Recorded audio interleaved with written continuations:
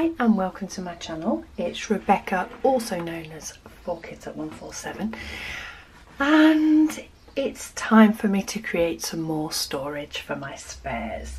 So I use these boxes, these photo boxes, for my spare storage, but they are getting a bit too compact for my liking now. So I did the whole debate, do I create another box, do I not? And I've decided that I am, because there are projects that I want to do with spares, and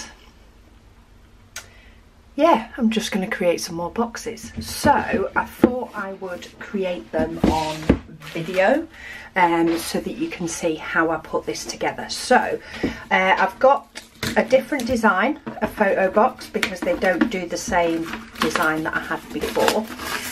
These are from Hobbycraft, but they are a photo box.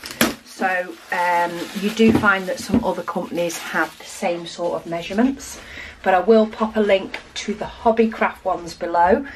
Even if they're not available in your country, you will be able to get the sizing, which should help. So that's my empty photo box, but firstly I want to create the dividers for in the middle. Now, they didn't have any A4 foam board in white, so just to show you, this is what I used last time, was I just used white foam board. The difference is this one is black, so not much difference, but the sizing of these is 11 inches by 4 inches, and I should get 2 out of an A4 sheet, which is enough for one box. So let's get this done. Let me just grab my cutting mat. And I actually managed to grab that easier than I thought. So you just want to use something that you don't mind slicing through, or in this instance a cutting mat that won't let you. I'm going to do the 11 inches first, because that will be easier, because then I can just cut down once or twice after that. So I'm just going to mark 11 inches, and I'm actually just going to mark it with my craft knife, because it's black, so it's not as easy to draw on. Though I could use a lighter pen and draw on it that way, but there we go. So I do have 2 markings, not that you will be able to see them very well on camera, but they are there. So I'm going to then line it up, and I'm going to make sure my craft knife is quite long, because you find that you need to cut through the top section of the foam first, and then it takes a little bit more to cut through the bottom section. There we go. Has it done it all? Yeah. So that is now 11 inches long, which is how long I need it. And then I need to mark for my 4-inch spots. So I'm going to mark a 4-inch. Again, I'm just going to use my craft knife. In effect, I'm just starting the cut. And then I'm going to do one at 8 as well, because that will give me the 2 that I need. Try and get the right angle. So then I want a 4-inch mark, and I want an 8-inch mark. Make sure I'm in the right place. And then I'm just quite simply going to do the same again.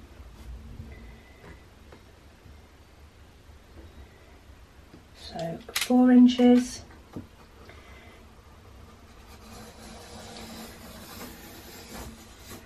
Trick is making sure that you keep your ruler steady while you do this, and then I just keep cutting until I can feel it coming away, and then I know because I'm cutting onto a craft mat. And there we go, we have one, and then I'm just going to cut through and do the other.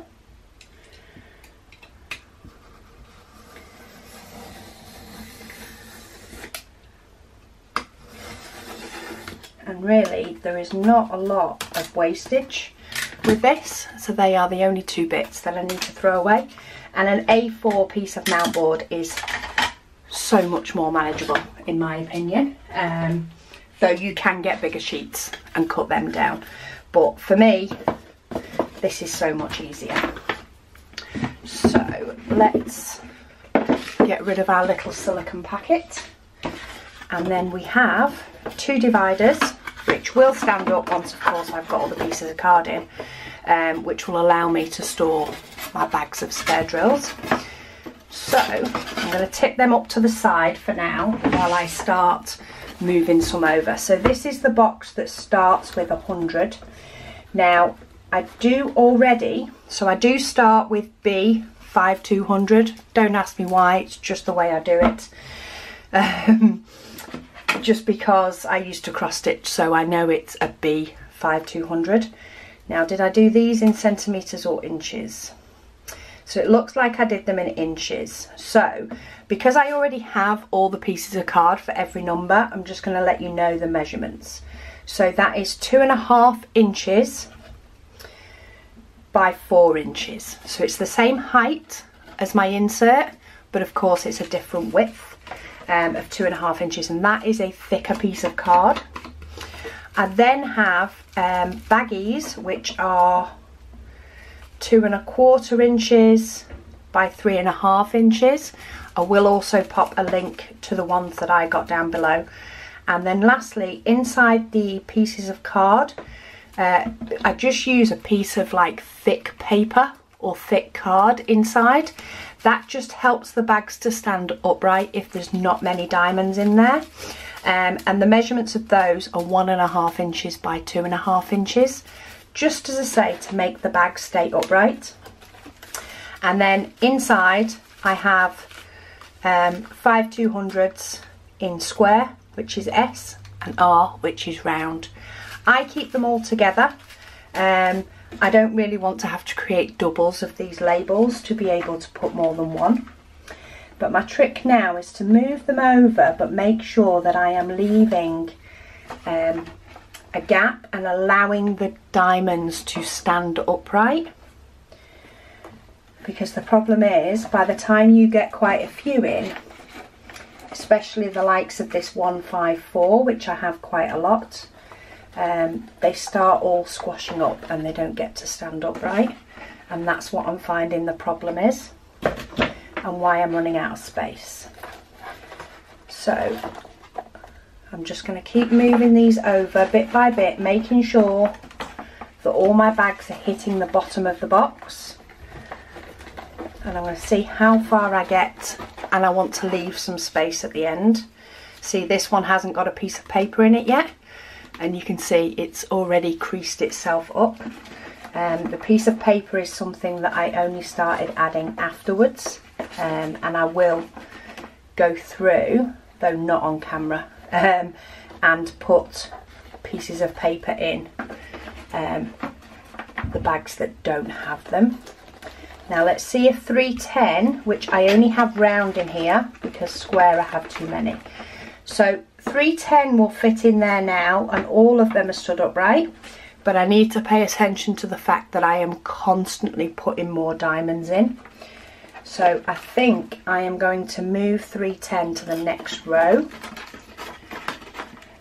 because I did get 2 more of these boxes. So that does leave some flow, but I think it will be a lot easier when I'm putting ones away. Let's see if I can grab another load. So I am in effect spreading them out quite a bit more than they were. But as time goes on, I take up a lot more space with my spare diamonds. So that's another load that in effect goes up to here, but then I'm leaving a bit of a gap. And then I'll move my next piece of card along. And now I also want to pay attention to numbers as I'm filling this box up, because I would like to put labels in the front. Now I've got so many, I would like to know where my numbers go up to. So I'm going to see if I can get up to the 600s or the beginning of the 700s while still allowing space. 699, oh, I should be fine. So let me stop the 700s from all tilting over. So I do have quite a bit of space there, but that takes it up to 600. The 700s in my box go all the way up to here. So we've got all of those and all of these. I don't think they're going to fit in there without, what's the word I want to use? So I don't think they're going to fit in there without me having to split the 700s up. So what I am going to do, that I did see somebody else do, if I can get hold of them. Sorry, I'm just reaching under my desk. Is I do have a load of these green boats. So what I can do to aid the rest of these to stand up is pop some green boats in there. Now, they did use green boats in between each one to give sort of a gap. Maybe I'll do it in between each number. So that's the 100s. We'll pop a green boat, and then it go, or a few green boats maybe, and then it goes to the 200s. Then we start on the 200s. Oh, the 300s are in here as well. There's not many 200 numbers, I forgot about that. So we'll maybe pop 2 or 3 green boats in for the 300s. And then the 400s, where do they start? They start here. So we'll pop 2 or 3 green boats in there. So it gives me a visual divider between each of the hundreds. Let me get some more. And of course these are easy to remove when you're done. So that was 400s. This is the 500s. So we'll pop 500s and then 600s. 3 or 4 boats in there. And then we'll go back to popping some at the back, just to help those. So there's the division of the boxes. They're still standing upright, but they've got movement, which means I can fit more in, which is my goal. So that's that one done, and I can just create a label to say that that's 100 to 600. So I will do that shortly, and then we'll move these over. So these are all 700s. Let's take that out for a moment. And then these ones are quite squashed up. So those have a bit more. In fact, let's just take them both out. Because these do not have my Heaven and Earth design numbers in it either. So that's all 700s. Is that going to leave much room? Not a lot. So maybe let's move those last couple over. Ooh. Pop my divider back in. And then get some more boats. If you don't have boats, you could always cut some more mount board, maybe, to just differentiate between each of the numbers. And then I'm going to move. I know this box only has up to 800s in, so are they all going to move and leave a gap?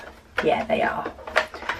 So we'll pop a couple of boats at the back of there, which gives me room for movement, and that divides up the 800s. And I've got a rogue diamond floating in the bottom. Oh, there we go, got it. So then I need to get my second box, which has my 900s upwards. And let's see how many of the 900s we can move over. And this is jam-packed. So 900s. Not sure how far the 900s move over.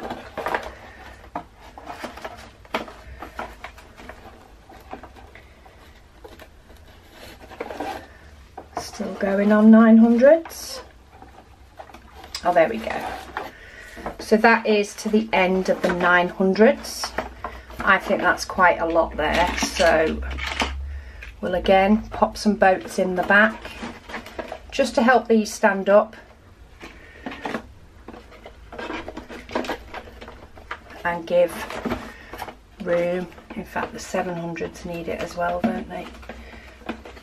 But they split up a bit more. 700s went into 2, so I'll shove some boats at the front. So there we go. I've got a lot more movement now in those spare boxes. And I've now got 2 boxes just up to the 3000s. So I'm going to keep moving these. I've got this one now, which potentially I think I will just get away with the 3000s in one, and then maybe I'll pop the other colours in another, or maybe I'll use the other one for my Heaven and Earth designs. But I'm going to get another sheet of black cut in my other photo box, and I'll come back and show you them when they're all done, because I've gone through all the measurements and stuff already. So speak to you in a moment. Okay, so I'm all done. That didn't take too long because of course I already have the system set up. But to show you, I have now labelled the boxes. I can always take these out and change them should I need more space again. We'll never know. But this now has 100s to 600s. We've got loads of room so that I can be adding them without fretting that they're not going to stand up straight or fit. But I've got 100s to 600s. Now I've labelled them like that, even though it goes up to like 699. When I'm looking for a particular colour or I need particular spares, 100s to 600s, that's just the way that my mind works. If you want, I know it's got the B5200 in there, but I know that. You do what works for you. Again, on this one I've done 700s to 900s, so they're all in there. So whenever I'm putting them away, of course I can put them away in blocks. I then have one that is just the 3000s, so all the 3000s are in here. Oh, and that didn't work very well, did it? Where's that slipped out from? That slipped. This is me tipping them up, which is not a good idea. Okay, that slipped out from the front, so at least that's something. There is loads and loads of space in this one, but what you can do if need be is of course shuffle them all over so they're a bit tighter and put something else down this side to keep the gap. But say once I'm not tipping them up for the camera, they will sit quite nicely. I then, in my other box that I then of course transferred into the new ones, I have now made this my Heaven and Earth design spares, which is jam-packed. They're mainly the likes of 902s and 3371s. You will note I do not have my 310s in here because I have so many, it is unreal. They could potentially take 2 rows of a box all on their own. So my 310s are just in one big baggie. And I'll probably get a pretty pot for them at some point, but they are completely out of the equation. My 310s in squares are out of the equation because I just have too many. And then my little box, now this one I actually got from the Staples in the US on a visit to New York. It's half the size, so it's, you could fit in effect 2. This is what I used to keep my Heaven and Earth spares in, along with just some tubs on my pegboard. This one now holds my special shapes. Now again, I've got loads of room in here. I may move them all into one and use this to store maybe some toolkits or spare pens or something, but for now it's just got my special shapes in. So this includes AB diamonds, just the rhinestone ones, some of them are of different sizes, say more AB ones, and they're just sorted by colour. So they are now all in this one. As I say, I will more than likely move these together, or maybe not. It's a bit of a squeeze if they're all moved into the same column, but I may just pop some other bits in here, you know, just to fill that tub up a little bit and stop it moving about. But there's definitely room to grow in all of the boxes, which is what I wanted. It was getting a bit ridiculous. The only one that's probably still full is my Heaven and Earth Designs, and these are only overflows from my others. But of course, as each of these numbers are no longer needed for my Heaven and Earth Designs, they will go into my normal spares. So if I do need to spread into a fourth box, I will eventually have one. But yeah, that is me reorganising my spare diamonds so that I have more space. I did actually run out of green boats. We'll see how much the green boats work for dividing stuff up. I mean, in one sense they're great, you know, they're thicker than the card, and if you have enough, you know, you could potentially put it between each one. But for now, they're just stopping them sliding too much, giving me a difference between each of the numbers, you know, going up in the 3,300s or 3,600s, for example. So for now they're working, and when I need the space they can of course shift themselves. So thank you so much for joining me while I rearrange this. It will be a lot easier dekitting kits now, because I have the space to actually put all the diamonds. And yeah, I'll speak to you all again soon.